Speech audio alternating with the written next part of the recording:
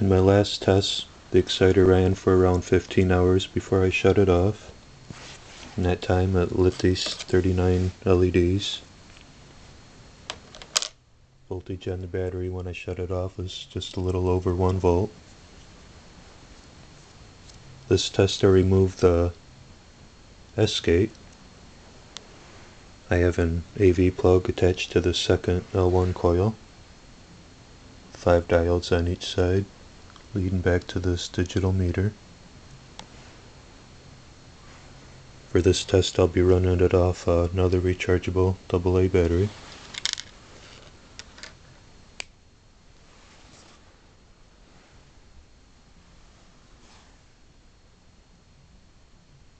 Voltage on the AV plug's a little over 80 volts.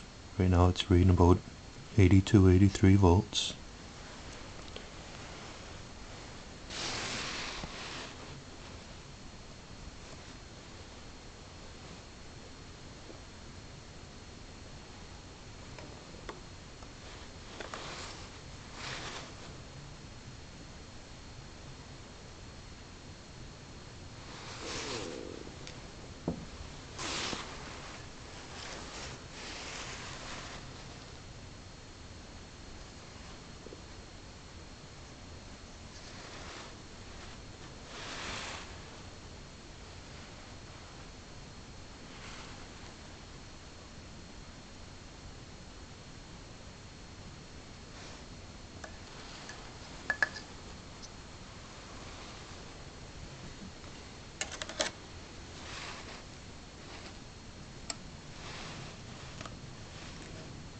Boy, them lights come on bright.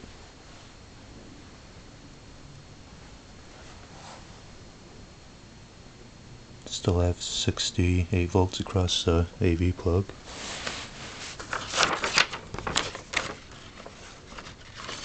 This is the circuit I'm using. 4 switching diodes going to the second L2 coil. That's going right back to the base of the transistor. This is the second L1 coil. Now I have an AV plug attached to the bottom. Then here's my L3 coil. It's next to the main tower.